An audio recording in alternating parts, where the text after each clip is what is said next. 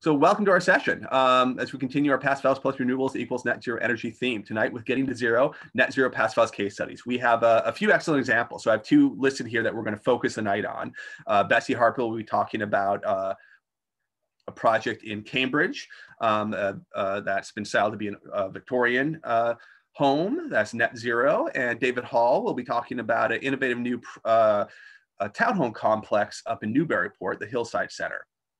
So I'm really, really excited to be having both of them here. I'm going to be talking about it a little bit here at the beginning, but then I'll turn it over to both of them to carry through the night. And after they're speaking, we'll welcome questions from all of you. So as I mentioned, you can feel free to use the chat room during the presentations to type those questions out. You can also ask them directly at the end as well. But I like the chat room during the presentation. It allows everybody to kind of contribute while everyone else is presenting. So we're going to just go ahead and get started. So like I said, this is continuing the theme we've been talking about all year long on this public campaign promoting the role of Passive House in achieving net zero energy. We really believe that Passive House is the platform for net zero energy. It's the proven way to do it through not only do we have built examples, but we have the quality assurance that Passive House provides, the third-party verification. It's the essential platform for, as the state and municipalities in the area are moving towards net zero goals, Passive House is essential. So it's what we've been talking about. We've been talking about it every Tuesday, as well as coming up at our symposium. So save the date and join us Wednesday, November 3rd. Really excited to announce that we are going to be returning to a live in-person event. So we'll have more details coming out about this, but we do want to welcome everybody who can make it to join us in person once again. The details you can find passfail or phmass.org/symposium, but we'll be posting more details, sending out newsletters as we go. But for now, please save the date for Wednesday, November 3rd. And I really hope to see as many of you who can make it in person. It's been far too long, so we're going to have a pretty good celebration that day. Much sooner, we have the new Gravity Housing Conference, so put on through partners of ours, but we're not directly involved, but definitely going to be there and hope to see you guys as well. It's online this year like it was last year, July 21st through 22nd.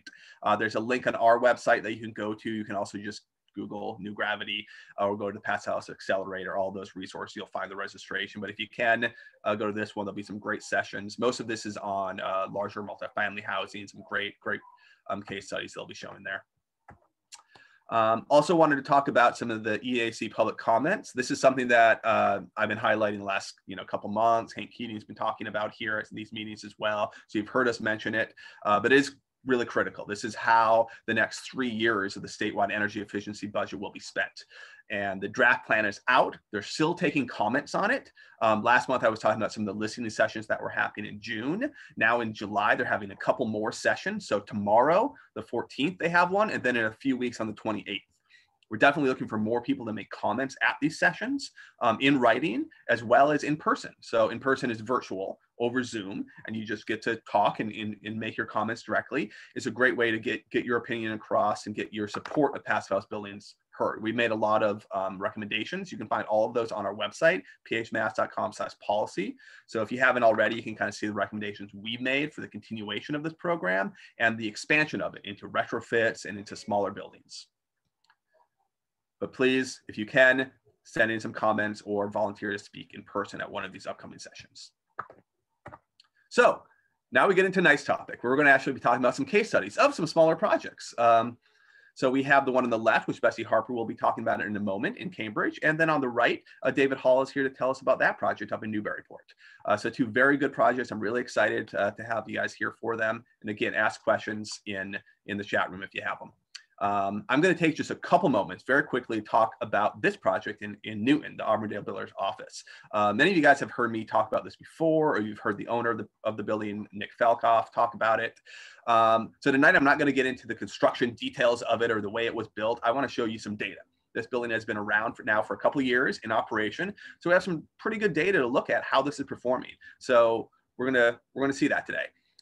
Just as a refresher for folks who may not be familiar with it, this was a retrofit. It was an old sort of concrete warehouse building in the back of sort of a mixed-use lot in Newton that Auburndale Builders retrofitted into be their office. They had an old existing office somewhere else in Newton. They relocated here.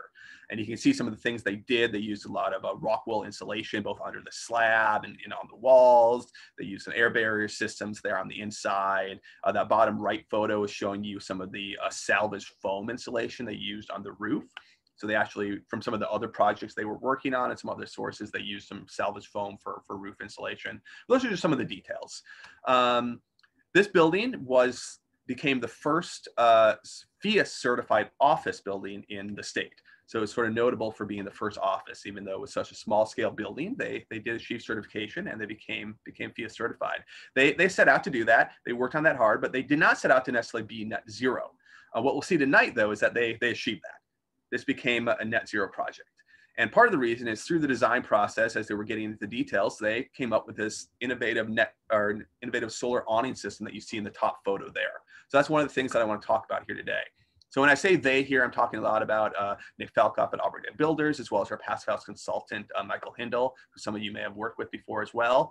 But this is one of the things they came up with for the solar aspect of it. This is just kind of showing you really the angle of sunlight coming down at different times of the year, hitting that awning. And that awning served two purposes. One was to actually be a shade so that they would block out some of the solar heat gain in the summer months from going in those south-facing windows in the front of the building.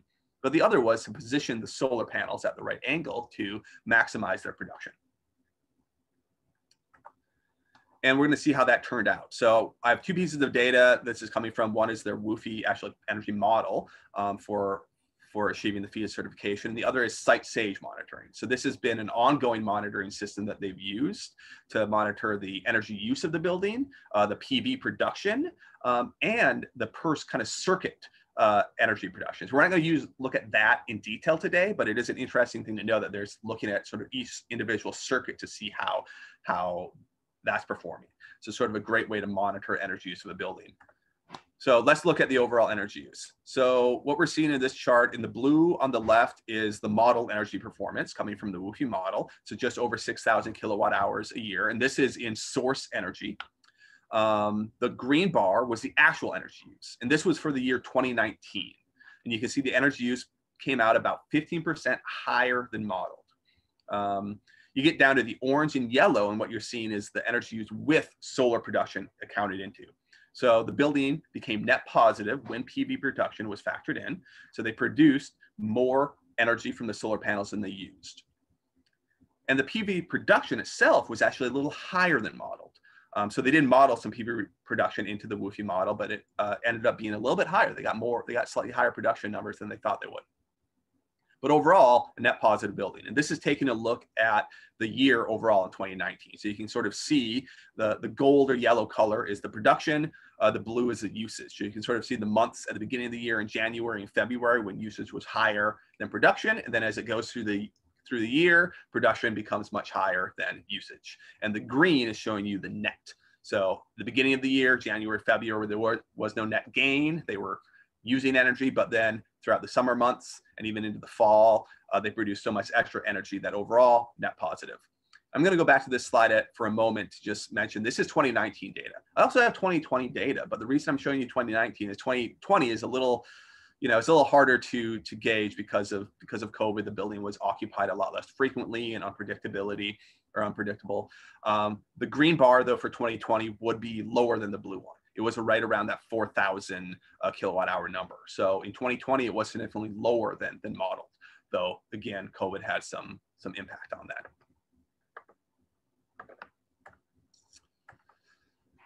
So here's the roof space. And this is kind of the thing I want to highlight, because when I've talked about this before, one of the questions that folks have asked is, well, they only use solar on the awning. They have this huge empty roof space, and couldn't they simply have added more solar panels to the roof?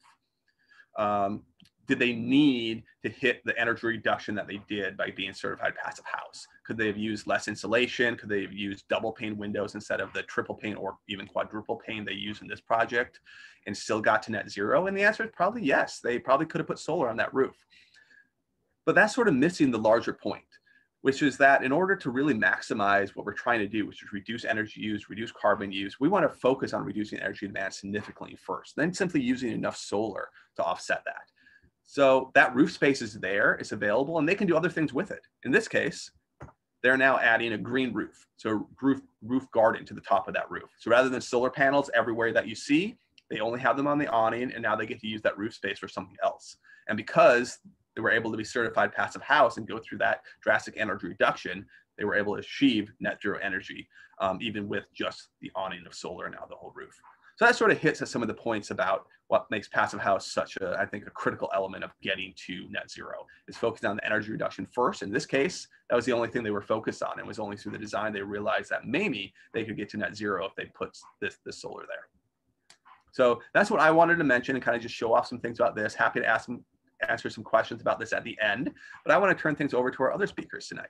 So I'm first going to introduce Bessie Harper, and then she'll talk about her project in Cambridge, and then we'll have David Hall join us to talk about the project up in Newburyport.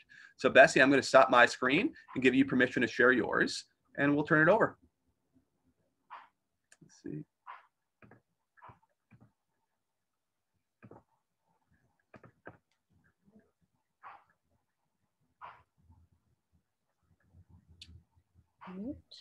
All right, perfect. I can see your screen.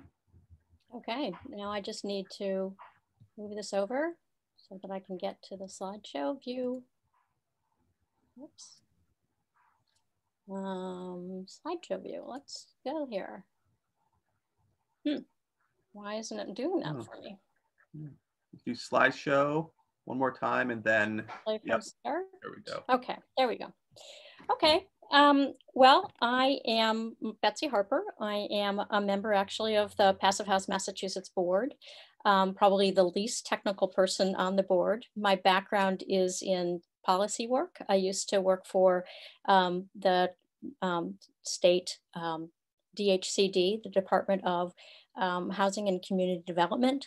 And I was the sustainability director there, trying to make our existing housing stock for affordable housing more sustainable. And ultimately, after many years there, I decided that I really was much more interested in passive house. And I really wanted to try to build one myself. Not something that I would live in, but something that I wanted to see whether or not the market would be interested in and that I could sell ultimately. A 3-year process. Didn't know it was going to take me that long, and a lot of learning along the way. So let's get started. My project goals were definitely to build a passive house. I was very committed to getting certified. But very specifically, I didn't want to use what I saw mostly, even in some of the single family buildings, mostly modern, boxier types of architecture. I live in a Victorian in Newton, and I love the architecture, but I hate all the performance of the house. It's got a terrible building envelope. It's leaky, drafty, uncomfortable. The materials are constantly failing on me. It's a maintenance, typical Victorian, not nightmare, but challenge.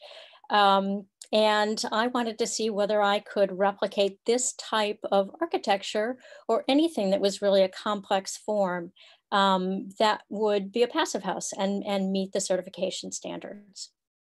Secondly, I wanted to test whether the market would value this, whether they would, may not understand a passive house type of certification, but high performance was clearly going to be what I was marketing.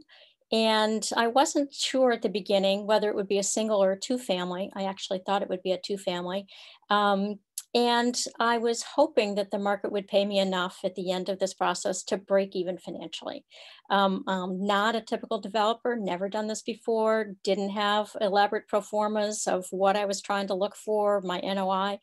I just wanted to follow my passion, teach some people along the way, and hopefully break even. So that was the third goal, to educate and increase passive house awareness and adoption.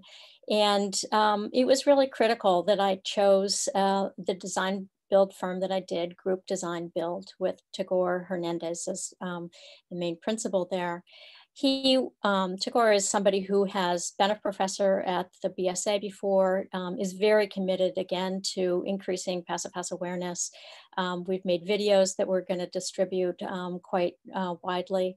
And not only in all the performance characteristics we'll go into, but just his passion about getting the word out and making this something that more people understood. And you know, typically his clients are homeowners, and so they're very proud of their homes, but they don't really enable the kind of education that I was really hoping for in putting this out to market for a much bigger audience. I had certification goals. As I said, the primary was Passive House. I really was focused on that as my major interest.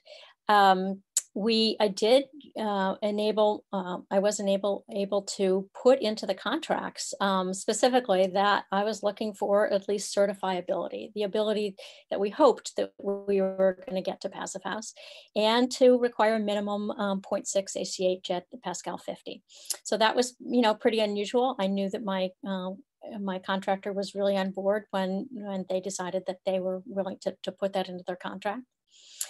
And then a secondary goal, which really even 3 years ago was not as much in my parlance anyway, not as much in the parlance of the Passive House Massachusetts board, but very much now obviously growing in the marketplace, zero net energy. It wasn't clear that we were going to make it. It wasn't my primary goal, but certainly I thought, you know, if we could, that would be a bonus. The third goal was LEED Platinum. I'm never promoting LEED all that much, but the market awareness of just the LEED name I knew would have cachet and therefore higher market valuation. So I wanted to make sure that we could hit LEED Platinum, which I thought would be relatively easy to do. So we had a design challenge. The easiest way, obviously, to minimize thermal bridging and air infiltration is to build a very simple boxy type of form. But in contrast, Victorians have all kinds of, you know, bumped outs, bays, gables, complex roof lines. And these introduce challenges and opportunities for air to infiltrate at each one of those connections each connection of the plane, each plane. There was no known Victorian certified passive house that I know of in the world. Nobody has tried to do this. And I just say I had this naive passion. I just was, you know, committed to trying and seeing whether or not we could make it. So I looked for a property to buy, and I had a very unusual criteria. I really wanted a building that was a health hazard, that was ugly as sin, that was, you know, having, you know, major problems with its, you know, exterior that really could be torn down without me feeling, you know, bad about it. I'm not an advocate for developer teardowns, but there are some buildings which really do need to be torn down, and this was one of them. So it was well beyond its useful life.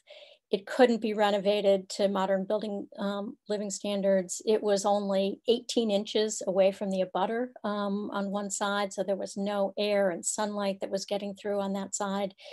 And I just felt that the house needed to be resited on a different, farther away from that abutter on a better part of the lot.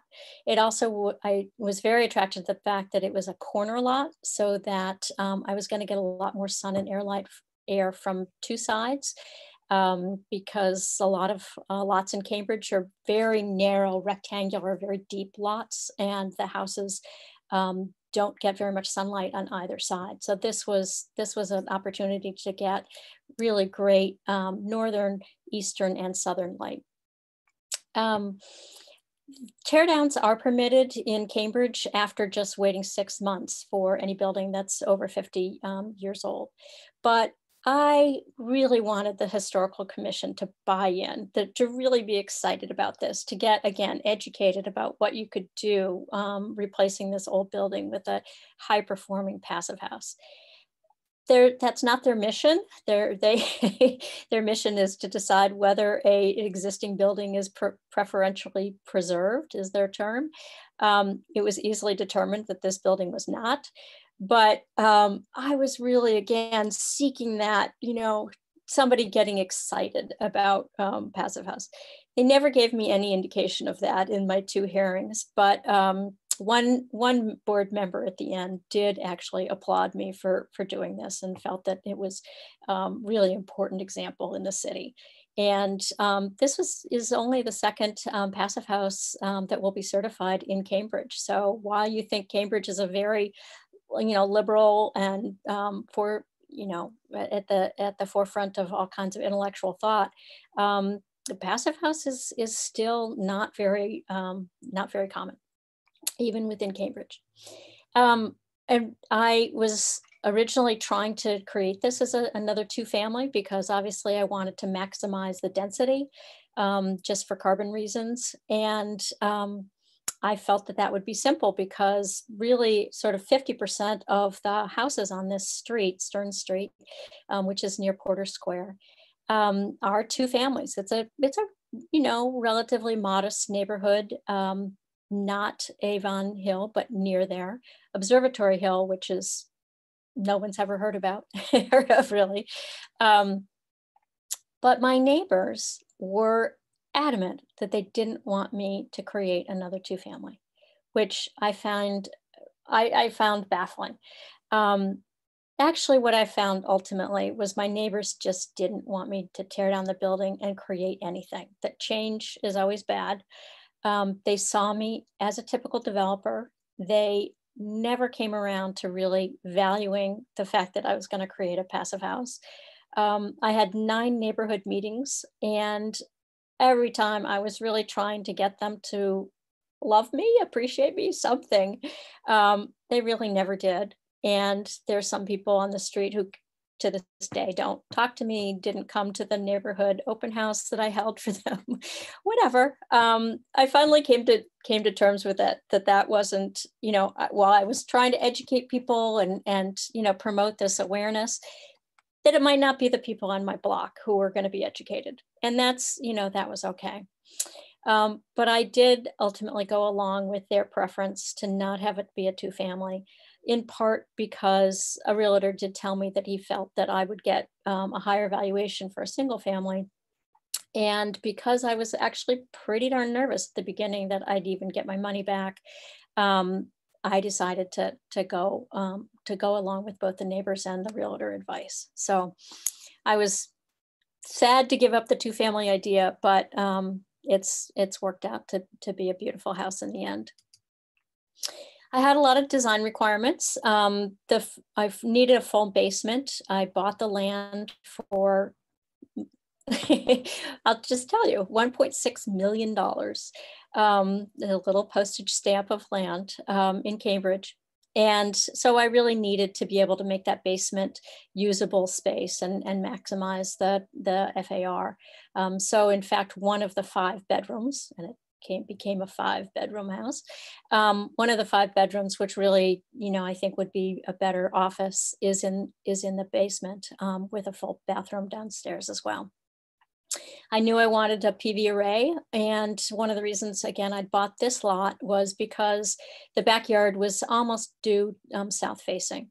And so while the front of the house was very much in line with a Victorian style with some complex roof the designs and some valleys, in the back, it's just a flat plane. Oriented again, almost due south, and it faces the backyard. You actually can't even see the panels if you're standing in the backyard because they're so unobtrusive, and that was important to me. I have a very big, nature theme. I'm an athlete, an outdoors person, and I really wanted to bring nature indoors as much as possible and residents outdoors. So it was very important, the connection that I had with the backyard and with nature. And we ended up putting all native plants in to, attract bees and butterflies and birds. This little place is an oasis, a really beautiful, quiet oasis from the urban sites that are nearby, but not this lot was beautiful and very quiet and full of nature. Just for marketability, I needed 2 parking spots. At the last minute, I did a wing change order on my architect and decided I wanted to add a carport because again, that would enhance my market valuation. EV charging was always a part of the plan, but it was easy to have a location for it once we had a carport. And you'll see it's a very modern, sleek, very different kind of carport. And all electric was obviously another goal. However, there are a lot of buyers in Cambridge. There's some Asian buyers and other people who really have a very strong preference for gas cooktops. So I debated this and had nightmares about this. And, you know, what do I do about the possibility of a buyer needing to have gas? And ultimately decided that I wouldn't put in a connection to the street, but that I would put the internal piping within the house. Because obviously, as you know, with Passive House, once it's built, putting in a new penetration is just not an option. So I needed to do that just on the, you know, chance that we had a buyer who wouldn't buy the house other than for the cooktop. So interestingly, we didn't hear that from the marketplace when we were selling it. We really had I wasn't aware of any conversation about the electric induction, that in fact, it's being much more accepted now. So I'm very happy to see that. The basement construction, you know, was all new to me. It was very exciting. Obviously, it's the critical first step. And I was there every day just in awe of the precision of what goes on. We had a very difficult site in terms of it just being clay. They actually used to make bricks in this area. It was just deep, deep clay. They dug down 12 feet and it was just, you know, nothing but clay. And the basement is, you know, 4 feet below the water table. I'll talk about the other layers or the other floors in a minute. And the reason we need to have exacting measurements to ensure that the basement walls were exactly level at the top. I remember my architect calling me and saying that he'd shot some laser beams at night and he found that, you know, a couple of the walls were 1/8 of an inch off. And I was like, wow, that's fabulous. And he said, no, don't worry, we'll fix it. So I was like, whoa, you really, and they're like, you start with 1/8 of an inch off at the bottom, you're gonna have more problems by the 3rd floor. You know, for high performance materials that you're pretty familiar with. But my goal throughout the house was try to minimize the amount of foam that we used. And the only place we really used any significant foam was in the basement. For the EPS below the slab and then the ICF forms. So what I decided to buy for the other parts of the house was insurance by having it prefabbed by EcoCore in Maine. And I bought that insurance because, again, I just had no idea how difficult it would be with this complex form to create, you know, hit our Passive House metrics. As I realized some of the huge value in, you know, the factory assembly of the walls and roofs is not the individual components, you know, that are used more and more, but really the adhering of those components in a very climate controlled way, as you know, and on a horizontal conveyor belt, and the exacting tolerances that come out of that type of construction. And I was very interested in making sure that the window and doors, you know, I'd seen them been in a workshop and try to install a window myself, you know, a triple pane tilt and turn, and you know, having it done in the factory is just so much more airtight. So we did choose CDM doors and windows that are made in Poland. They're heavy as sin, but they, you know, they tilt and turn very, very smoothly. They're fabulous. I wish I had those in my own house. And I'll talk about just the cost premium for that in a minute. So was prefab worth the cost premium? It did cost me more. The premium above stick built was $60,000 just for the construction. That was 17% of the core shell, which sounded like a lot to me. But really, when you think about it, it was only 3% of the total construction cost. So that 60,000 does not include the $90,000 for the windows and doors, because I don't know how to compare it to what my window and door package would have been otherwise. Probably the same, stick built. And it doesn't include the EcoCore installation of the Gutex, the wood fiber board that's from Germany, that cost $14,000. But we installed this whole house, the entire house went up in 10 days, 90 panels, instead of what they had estimated, stick built for 4 months. So obviously, in terms of my construction loan, I avoided $8,000 of interest costs for that differential. And then I got lucky. COVID happened in the middle of my construction process. And materials costs skyrocketed, particularly 2x4s, as you know, and other types of materials. So, would that have cost me $30,000 more? I don't know.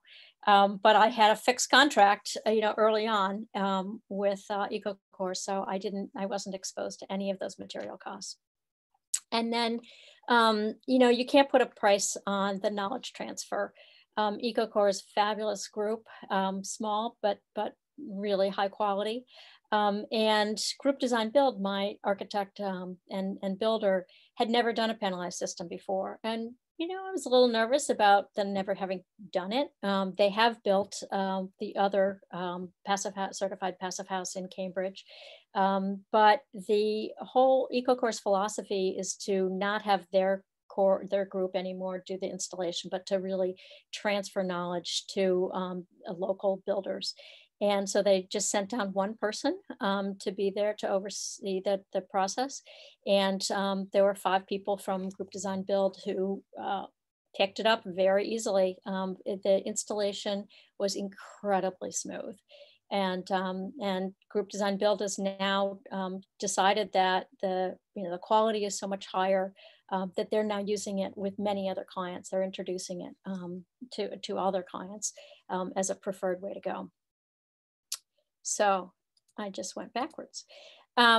We did put in a relatively, for a single family home, large solar array. As I talked about, I wanted the aesthetics to be really hidden so that neighbors couldn't complain about that. And we ran the model and came up with a very low energy expected load. And the solar production is 20% higher than we anticipate. Now, the proof is in the pudding. We don't know, the house is sold. We have a family of just 4, a couple and their 2 children. We don't know what their energy use will actually be, but we'll be monitoring that, and I'll be very curious as to how that's going to work out.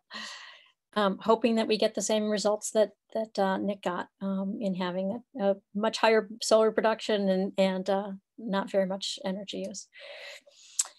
So we, performed. We didn't know we were going to, but we performed. And our first blower door test was crazy. 0.24 ACH at 50 Pascal, way below the 0.6 that I was anticipating.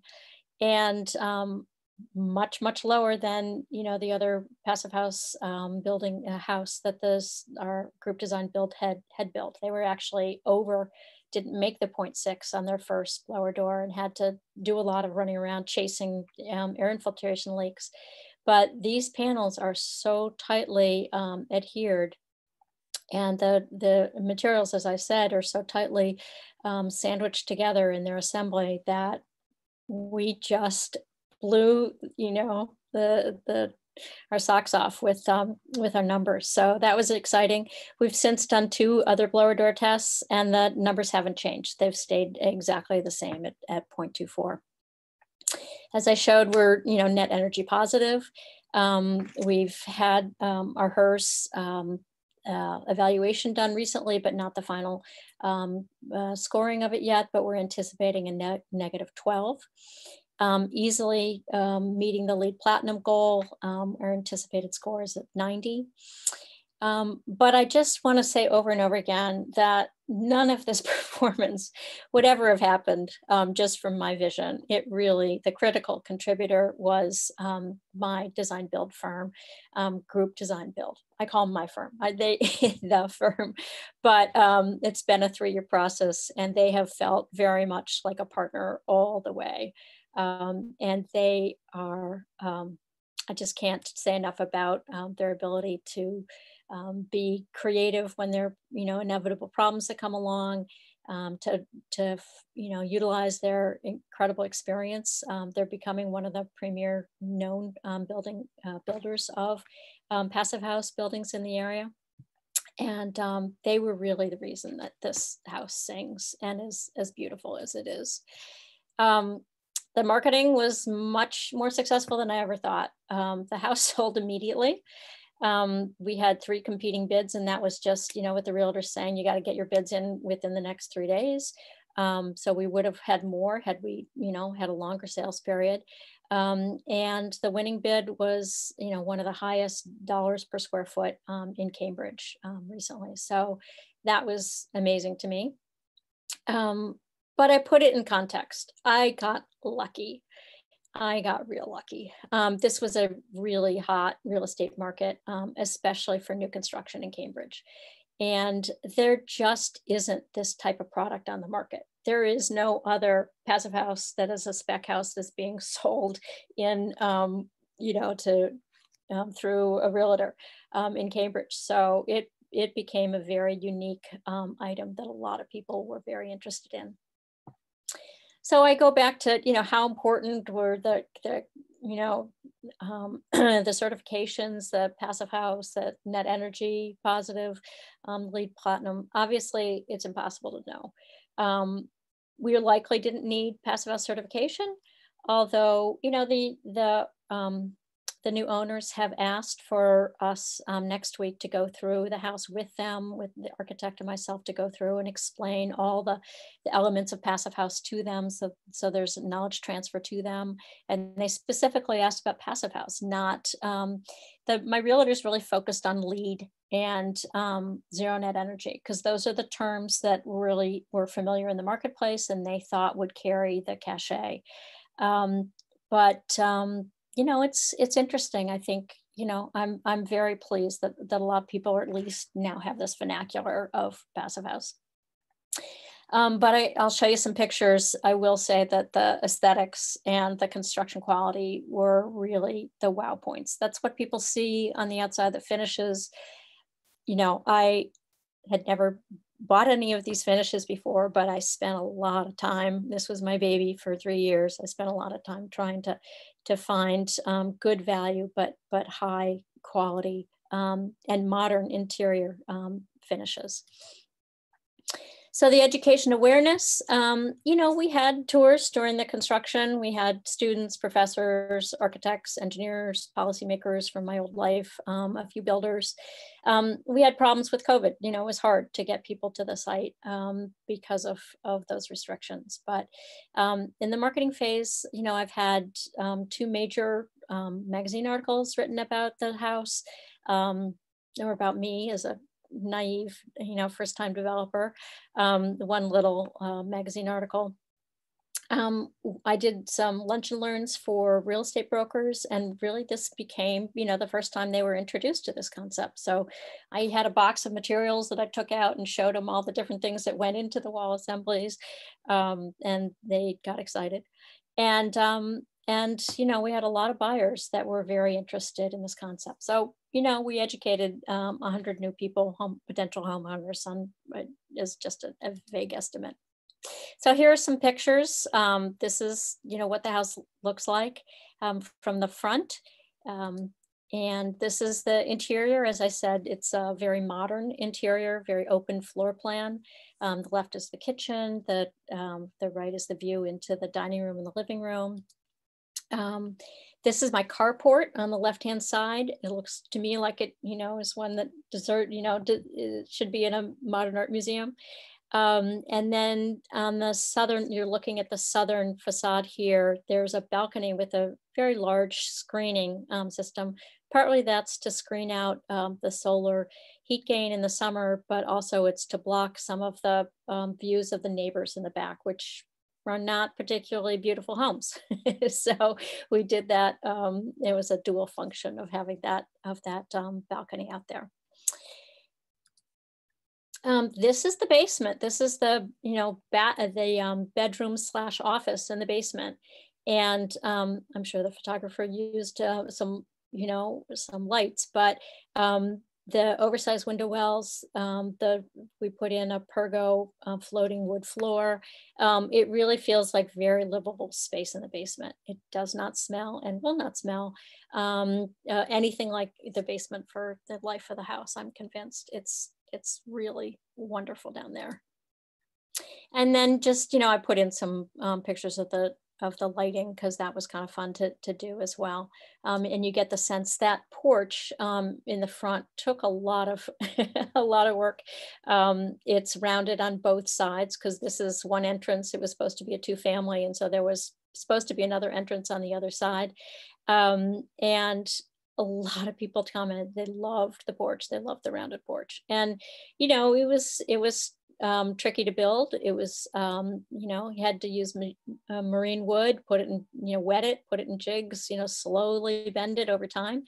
And then my architect was determined to take out, have as few columns as possible supporting that roof. So,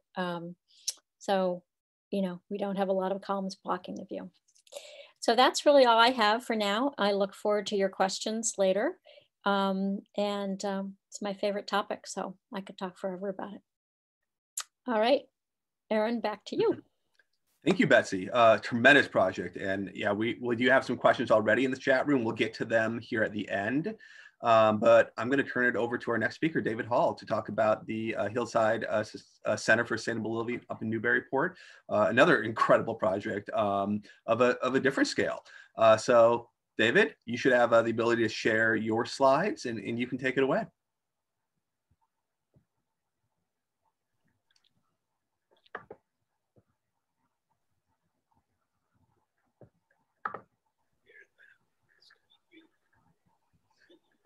Share there, right?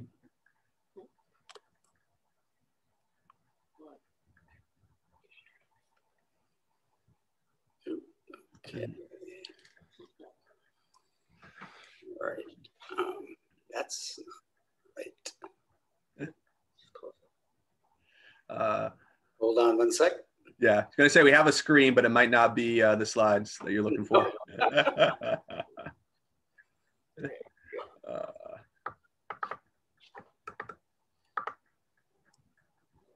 Come on. All right, here we go. Thank you very much for the opportunity to speak tonight to everybody. Betsy, that is an absolutely beautiful house. Wow. My name is David Hall. I am the partner of Keith Moscow. We are Hall and Moscow, known as Hall and Moscow in Newburyport, and together we have developed about 90,000 square feet of commercial space and 25 or so small multifamily, all of which have been, oh, I've got to get slideshow.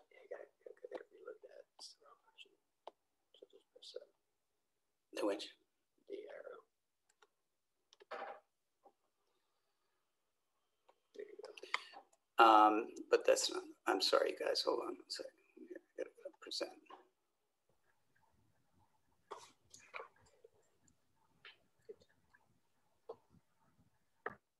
No, sorry.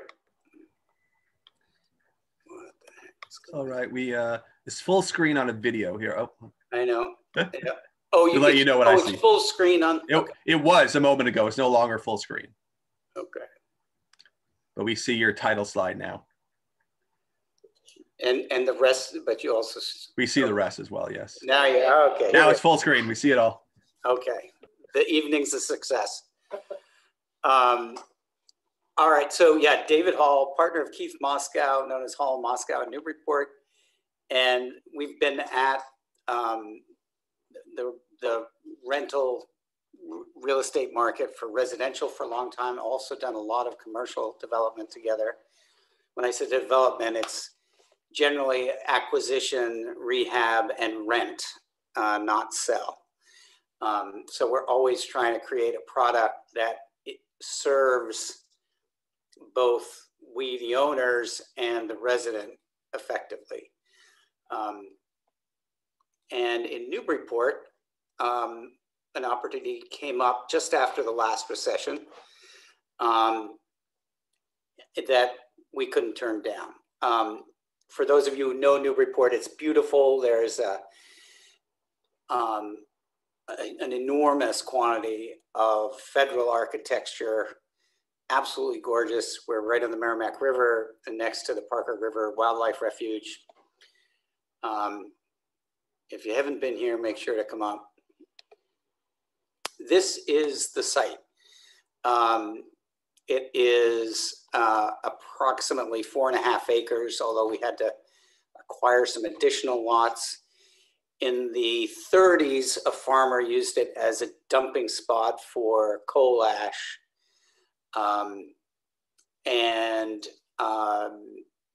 Which we all had to remove. And then after that, it was a sort of a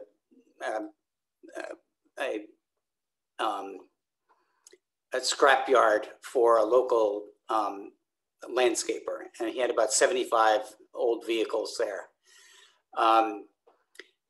And so we acquired, this is the main body of the site here, but these lots next to Route 1 took quite a while to acquire. It was about 2.5 years in permitting.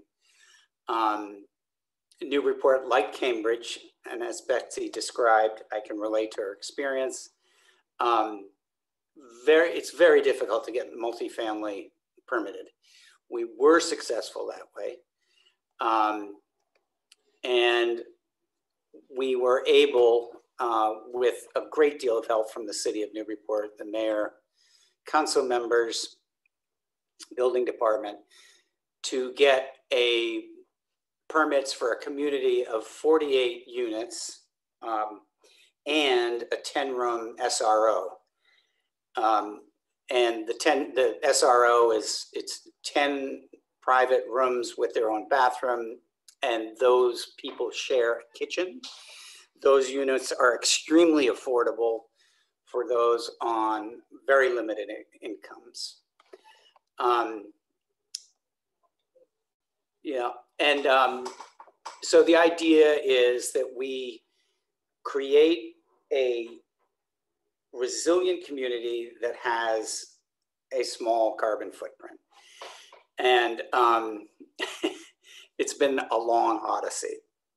So the focus for us was food, housing, and transportation.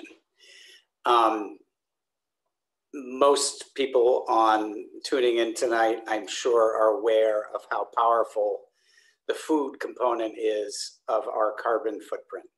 So we recruited Whole Systems Design, which is a permaculture firm, originated in Burlington, Vermont. And they've done some really terrific projects throughout New England. Cornelius Murphy in particular helped us with our design here. We committed all the available planting space to edible landscaping. And that runs the gamut from pear trees to gooseberry. And then if someone's interested, I'm happy to share with you all that information.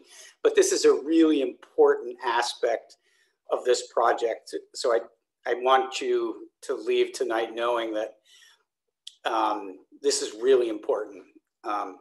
Eating plants is a big deal now. On housing, of course, the focus of tonight's presentation, we wanted super efficient units. So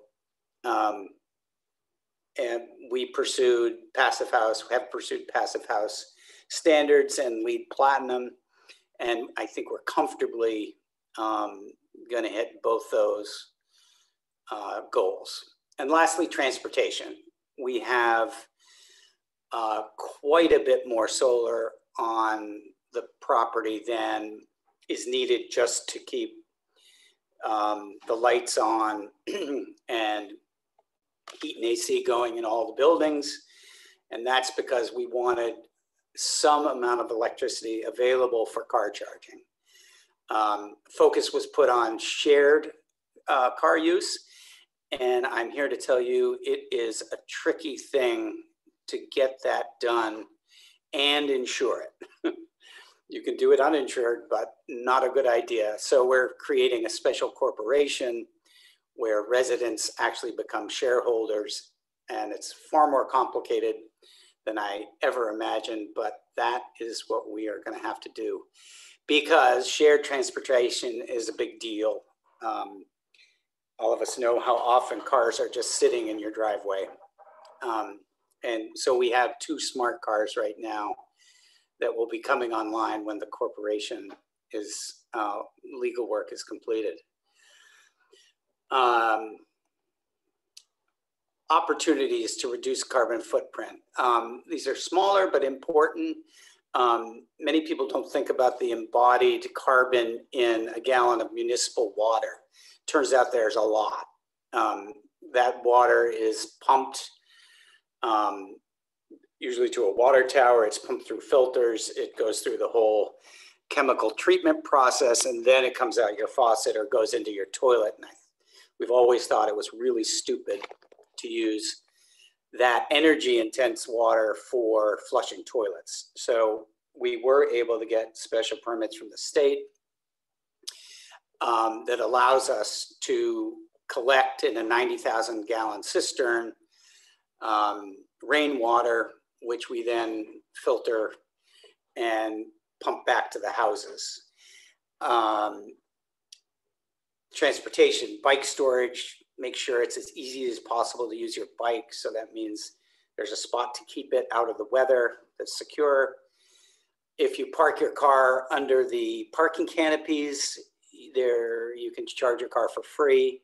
There's always a car charging port at the driveway of every residence. Again, eat plants, I talked about that. Rooftop gardens as well, I'll add that. We looked hard at green roofs, and as a landlord, I've had way too many bad experiences with leaks I couldn't find, were difficult to correct. So we have a concrete a roof deck for the 1-bedroom and units in the townhouses. And we went to containerized agriculture up there. So each resident has their own choice as to how many containers they would like, but we encourage that. And we have the strength, as you'll see later in the building design, to do that. So no limit there. Oh, hold on, let me go. Composting, domestic hot water generation. That's a big one. As anyone knows, when you try and push down the energy footprint of multifamilies, it's a big one. And we wound up using a Sandon heat pump that uses CO2 refrigeration. We'll talk more about that, but we found it was phenomenal. Lastly, resident energy awareness. The data will tell you later on that it's really important. We will talk a bit more about that, but our results show that someone who's really conscientious can hit WUFI and Passive House numbers easily. And if you're not as inspired, you won't. So you can't build a Passive House person. Landlords don't control that. We do our best to create a Passive House envelope. So the other piece that I think is really important to think about for a minute is resilience. And we often hear about various features. I think one of the most important is community in a storm condition. So looking out for one another and knowing the special needs of those in your community is really important.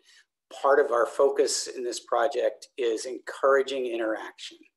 So we have a common house, we have common dinners and so forth planned. So great deal of focus on that. These buildings that we've designed can get wet and can dry easily. More on that later.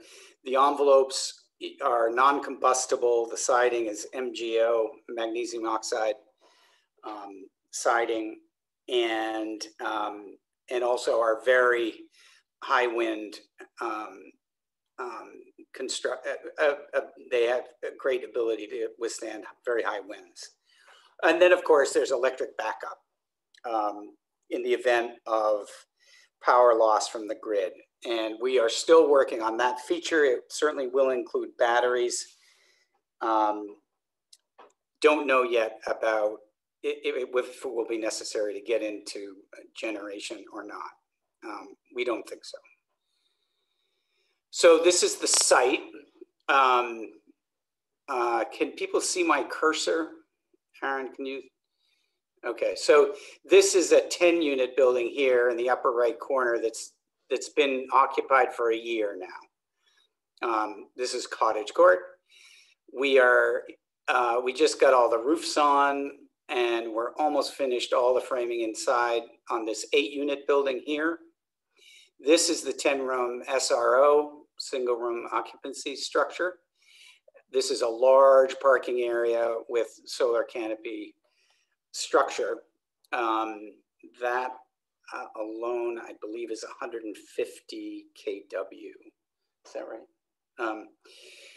And subsequent phases are a 12-unit and then a 18-unit building here. All right, so that's what it looks like mostly today, except the roofs are on down here. The large solar canopy here. The SRO is out of the corner, so we gave you a little snapshot from a drone to see it here. Cottage style throughout. Moscow Lynn Architects, awesome job on keeping it simple and elegant. All right, so the units we created. In the middle here, you can see the farmer's porch focus that is consistent throughout. All the plantings you see in the foreground, I believe, are edible. We use a cork floor, direct glue to the concrete slab. And we have very large kitchens with lots of storage space. We're encouraging, what we're trying to do, oops, sorry.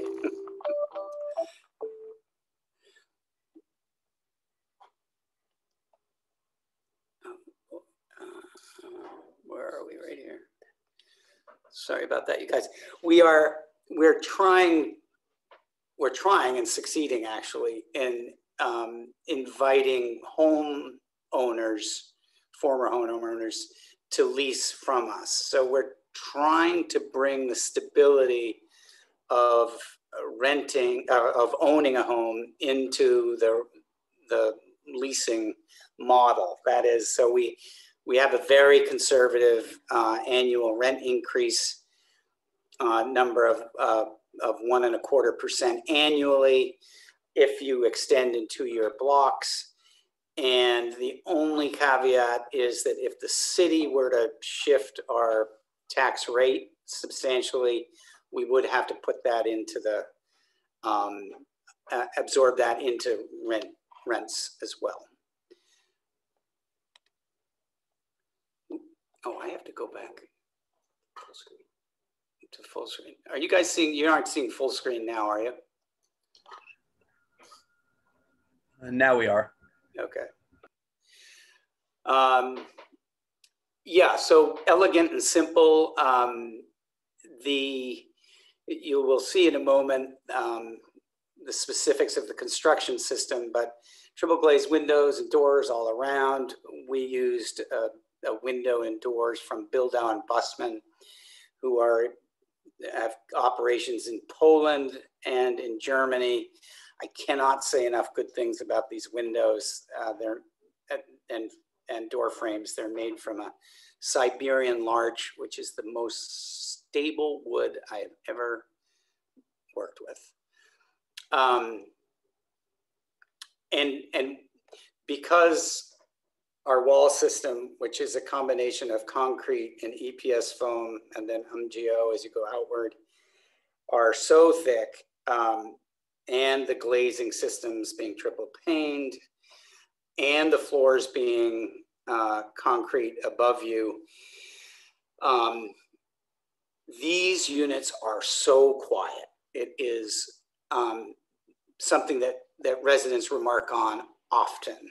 And that's really important. The serenity that people find is unique and a huge selling point for us. It goes without saying that we don't want to hear what's happening in our neighbors' lives, and you don't hear. You have really nice sound isolation going on. All right, this is a quick shot.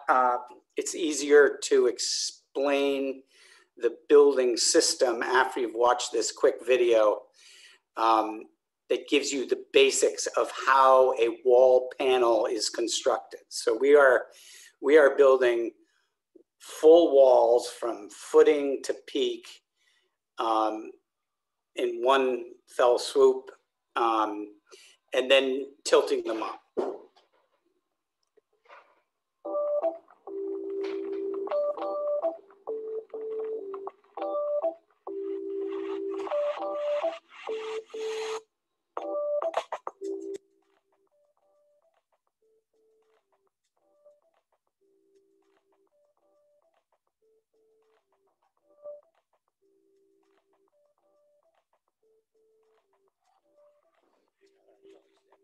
Control screen here.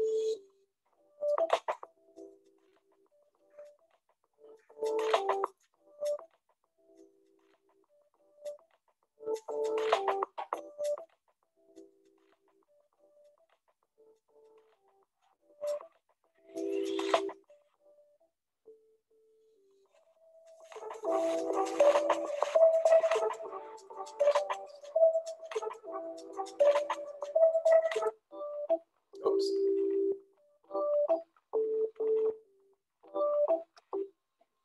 All right, so you cannot call me a technical nerd for sure. Concrete and embodied carbon. Best laid plans here. Our plan was to partner with Carbon Cure out of Canada. They've figured out how to take industrial waste CO2 and inject it into your ready mix batches. The only batch plant close enough to us was, well, it wasn't close enough to us. It was, I think, is in Hadley, Mass. And nobody close to Boston has incorporated this yet, which is a real bummer. They just won the $12 million Carbon X Prize. And I spoke with them today. They are working with Boston Sand and Gravel. So, because obviously we're using a lot of concrete here, I happen to be a big fan of concrete. And we have to solve the embodied carbon issue in the material, but we are well aware of that. A quick shout out, not a quick shout out, big shout out to DOER for really getting design focus on energy conservation. Early on, 4 years ago, I think at least, they launched Pathways to Zero grant program. And in exchange for the grant, we are sharing now with them all the data on the unit types that we've created. Also, Bryburn architects, Chris Briley and Hans Bro, have been awesome in doing our WUFI modeling work prior to construction, trying to figure out how to make this work. And then of course, Mike Brown, who probably is on now, at Advanced Building Analysis. Couldn't have done it without him, including this presentation. So design efficient technology, Zender ERVs, Q350s for the 2 bedrooms and 200s for the 1 bedrooms, and one of each for the 3 bedrooms. Mini splits, 1-to-1, the 6,000 BTU model, which is the smallest they make. And I mentioned earlier the Sandon domestic hot water heat pumps. Can't say enough good things about that. You'll see in a moment just how well those are performing. All right, air tightness. Betsy, in our best one, we beat you in 1 unit. This is my goal in life, to have a really good air tightness value. And the next building, we think we can have even tighter. We generally got really good results. One of those reasons is that when you cast your concrete wall panel around your window bucking system, it does a great job of finding cavities and nesting everything well together. We also use Sega air barrier everywhere on the outside of the EPS foam. So we're very proud of this number.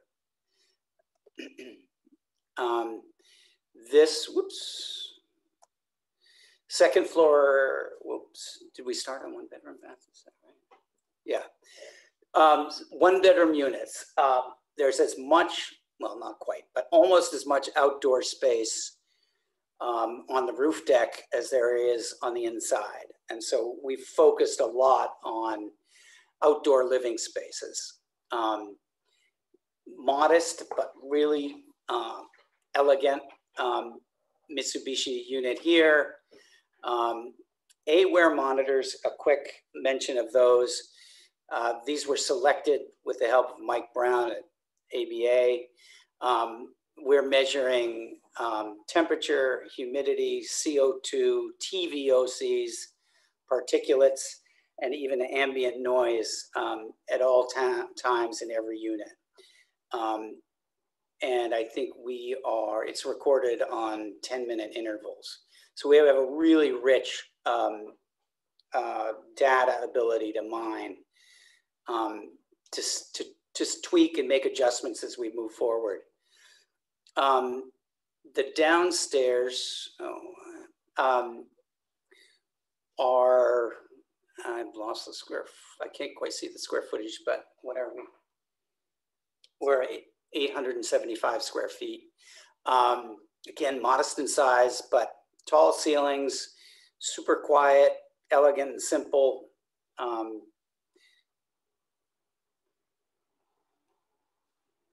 We allocate a percentage of our large solar array or arrays on site to the households leasing from us. So a 2-bedroom is allocated the production of a equivalent of 4 kilowatts of our system. And if they don't meet the needs of their energy with that 4 kilowatts, that's when they start paying for their electric. Otherwise, what is generated by their allocation of solar panel should cover their energy needs. More on that later.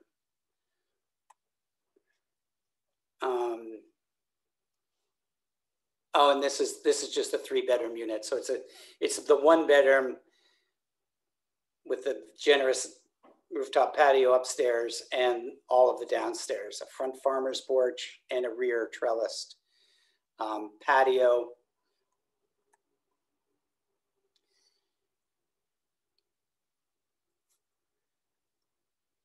So these are the images of,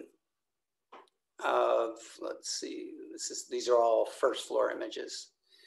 Oh, 1 second, lower right corner here is second floor. We did incorporate a large loft, which provides a huge amount of storage with a generous rigid stringer pull down staircase.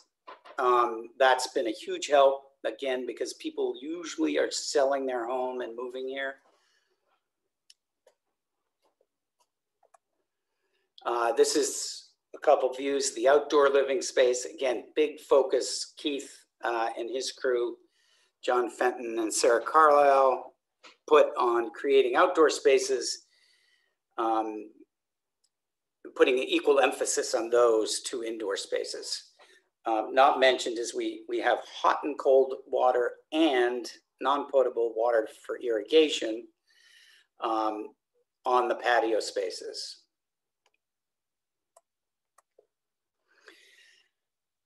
You're seeing the early plantings, permaculture design, swinging into action here.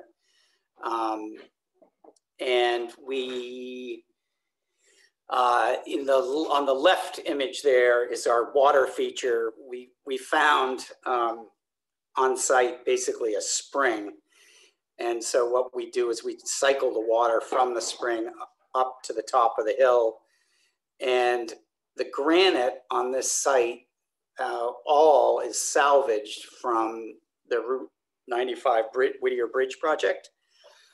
And it was very nice of the demolition company to drop 800 of these off at our site free of charge because they had to get rid of them fast. We were just at the right place at the right time. Shared space, common house that you see on the right. Again, lots of outdoor space as well as rooftop patio space, but we're encouraging interaction. Only rocking chairs, black rocking chairs are allowed on front porches. That's an important part of our PHMass model right there. So what happened? We did all this modeling with Hans Bro and Chris Bryburn and Mike Brown. What happened after a year of living there? And what happened is really interesting. We exceeded our power demands. Now we're looking now at all 10 of the units aggregated here. So base load, so everything excluding your hot water was about 4,300 kilowatts. And our hot water, though, was only 1,023 kilowatts. And what you see on the right is what our WUFI models told us we were going to have when complete. Now, the big question is, what impact did COVID have? And we are not sure. COVID wrecked a lot of things last year. And so we had a lot of residents who were at home, who would otherwise not have been, a lot of kids who were at home who would otherwise not have been. So we're feeling pretty good about these numbers. And when we dug into each unit and looked at temperature management, the people who hit or used less energy than our WUFI model and what we allocated for solar were people who managed their thermostat like an old Yankee. So if you set your thermostat to 68 in the winter and not above or not below 70, I can't remember what it was, 74 in the summer, you hit our numbers just fine. We have a Tesla living at unit 5. And well, I don't want to get too personal with people here, but we have a lot of information to dig into here to understand why readings are where they are. Because we have common hot water, so we have one hot water system fueled and heated by the sand and heat pumps, and with a big recirc loop on it. We all know from going to our conferences that recirc loops are always a hazard to our energy performance. We found here that we did really, really well. We have a lot of the people, because we have separate hot water system, we meter hot water and cold water per unit. The only utility that a resident pays on top of rent is sewer and water. And for that reason, we had to monitor both. So we've monitored when hot water enters a unit, it's being metered, as does the cold water. These are adjusted right now for toilet flushing as well. Talk more about that later. And here we are again with baseload annual monthly consumption numbers. Hot and cold water. You can tell what households do laundry with cold water and hot water. If it's 50-50, the way I'm seeing this, or more cold, they are cold water clothes washers. We'll be giving awards for that trait to residents shortly. Water, we put a lot of focus on water. Water is a big deal, and in New England, we're fortunate to have a lot of it, but it costs a lot of money to manage in the first place and to clean and so forth. So we've put a bunch of emphasis on this. You can see the state generally, to the best of our knowledge anyhow, they're still at about 65 gallons per person per day, or 130 gallons per bedroom, which is a lot of water. I don't quite understand yet. I know that WUFI model had 6 gallons a day per person. So I'm assuming that's 12 gallons in all, but I wasn't able to tighten up that data for us this evening. All right. This slide's from Mark Rosenbaum, who I hope is here tonight, because in passive house design, there's a lot of fretting that goes on about even heat and cooling distribution in a home. And one of the points of passive house is to make your envelope so tight that your equipment, your capital cost in equipment is reduced significantly. Well, you lose that advantage some when you have to go piping all the heat or cooling around the unit. So with the AWARE monitors, we had a unique situation that I thought I'd share with the group. In a 2-bedroom unit, the furthest room from the 6,000 BTU wall cassette, the resident thought it was quite a bit cooler, maybe, wasn't sure. And so we put an AWARE monitor at the same elevation in the room as the monitor in the hallway to see exactly what we got. And the numbers were really close. So this is, let's see, this was, what time, this was March, was it? The time frame was November to July. Okay, so this is November to July averaged. And I think we have a slide here that shows you the graphed temps with outdoor temp and then temp of bedroom and then temp in basically hallway living room. This is the layout. So you can see in the light green in the far right is where the AWARE monitor was in the bedroom. Purple is where the AWARE monitor was at the core of the unit, and then the cassette is to your left.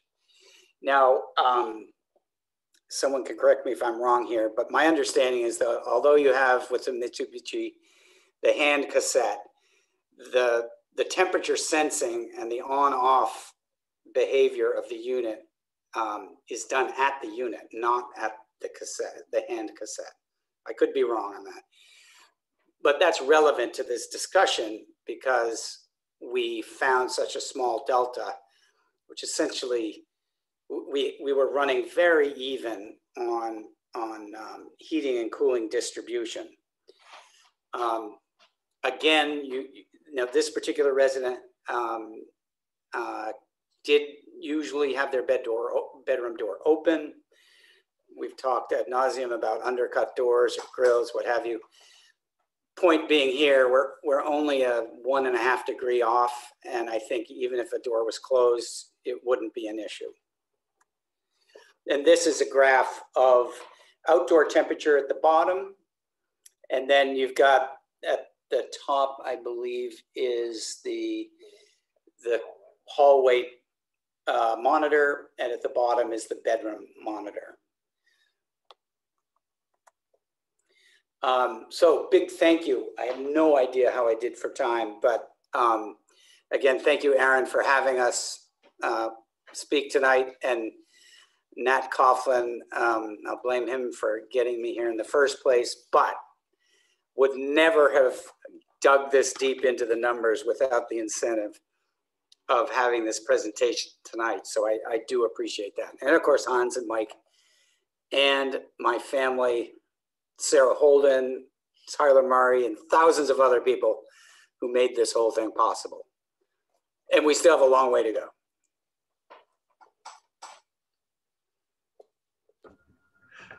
Thank you, David. Excellent presentation and tremendous project there. The data you have is amazing. So I'm glad you took the time to put that together and show us. I'm sure folks will have a lot of questions about it. We do have some time for questions, so I want to ask both of you. I'll give folks a couple more minutes to ask questions to David in the chat room. Betsy, I do want to go back to you for a second because there was a question during your presentation about the heating and hot water systems you're using. You mentioned it's all electric, but what are the systems you're using there?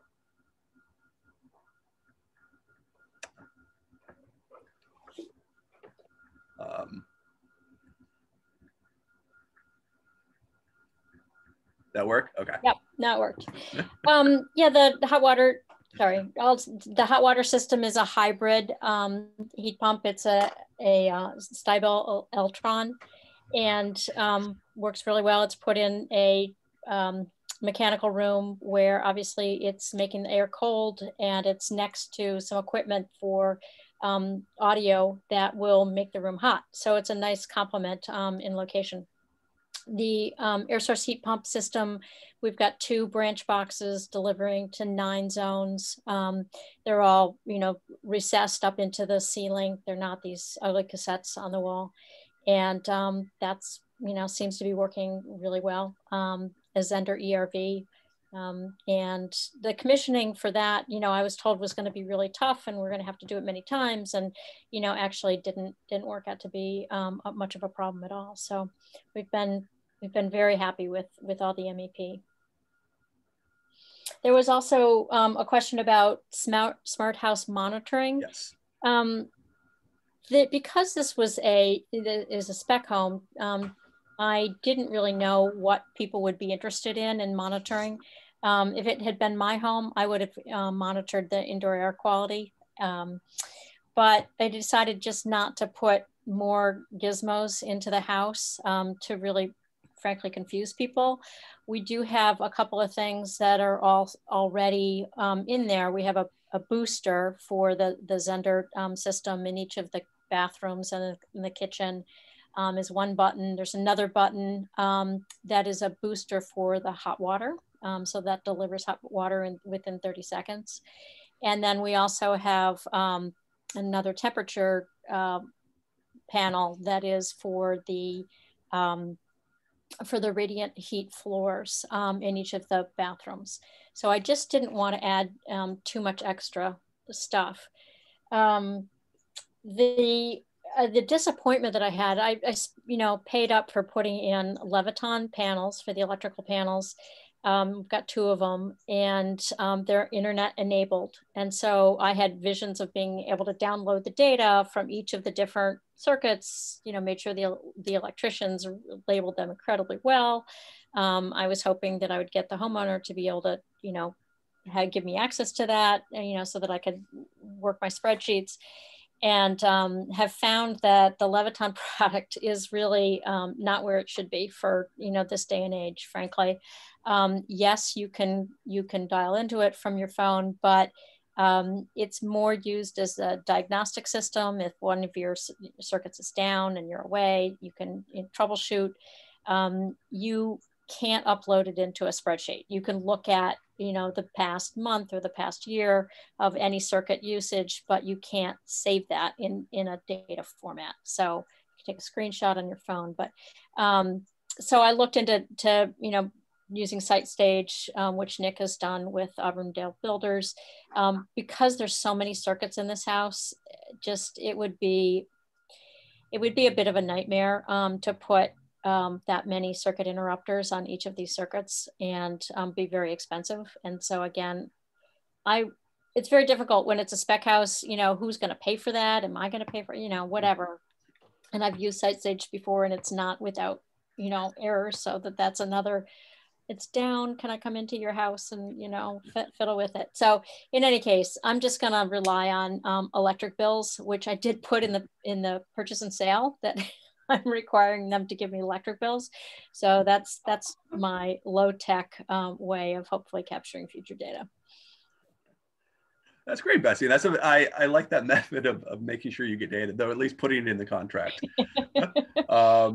One thing you talked a lot about, and this question actually for David, but I want to preface it by something you talked about, which is how in the marketing, the net zero aspect of those was front and center, passive house a little bit, but then the owners who ended up buying it are very curious about the passive house elements. You're giving them a tour, kind of highlighting the passive house elements.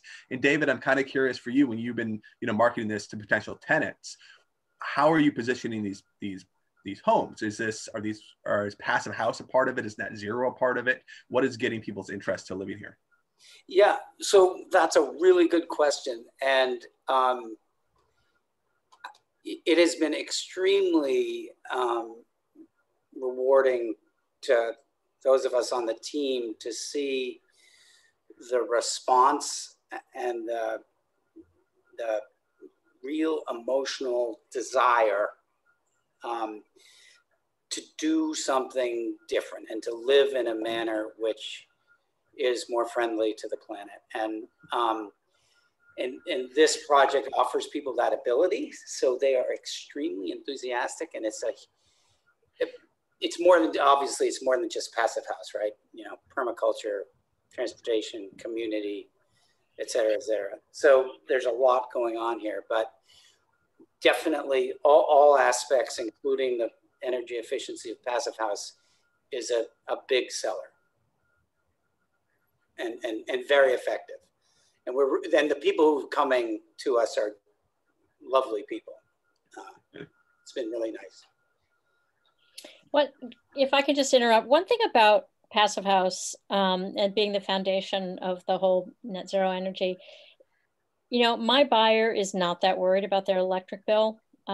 It's just not the biggest factor. I mean, being net zero is sort of maybe a bragging point. They definitely, people like solar arrays on their house. That's something that, they're into, as being sort of an environmentalist. The passive house, you walk into this house and it is solid. And David talked about the quietness. Cambridge, I mean, this is a quiet little corner, but, Cambridge is still an urban site in general.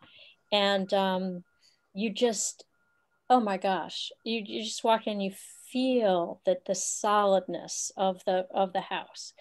And, I always say, let's open the windows and get some, so that we can hear the birds. But it's, so how do you value that in people's, sort of in the marketability of it? I mean, they know that it's a different type of construction altogether.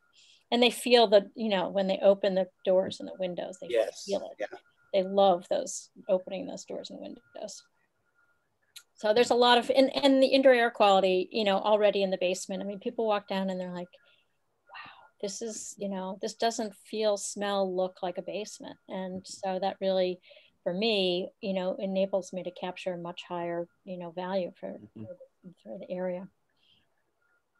I think that's a great point. And maybe, you know, we talk a lot about passive house as the term, but for most people, maybe that doesn't mean a whole lot, but they get inside this house and they know what it means. They understand the difference.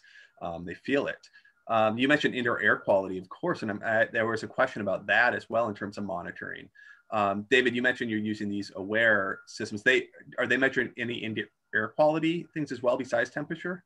Yeah, so temperature, humidity, CO2, TVOCs, so total volatile organic compounds, even particulate,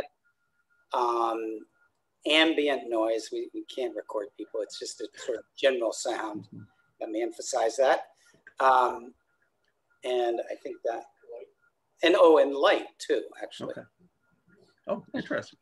So it's a pretty broad spectrum, and we've been very happy with the product. And this is I'll just share with you this quick story. So we have these in our units. We have an apartment up in Jackson, New Hampshire, and we put one in that unit. We have a gas range up there. And so I ran the results back to the dashboard, and then I was comparing our apartment and these houses. There is just no comparison. You turn the gas stove on in a little apartment like that, and your air quality goes right to hell in a handbasket. It is amazing how you see the impacts of these things with these monitors. So Betsy is right. There are I think air quality is a really big deal. And people appreciate the fact that, you know, you've got 24/7 air filtration going on. And you notice it. You can sense it in the units. That's great. We are over time at the moment, so I think we do have to call it for the evening. Betsy and David, thank you both for presenting tonight. These were excellent presentations. Everything you put together was tremendous, and I'm really excited to see both of these projects.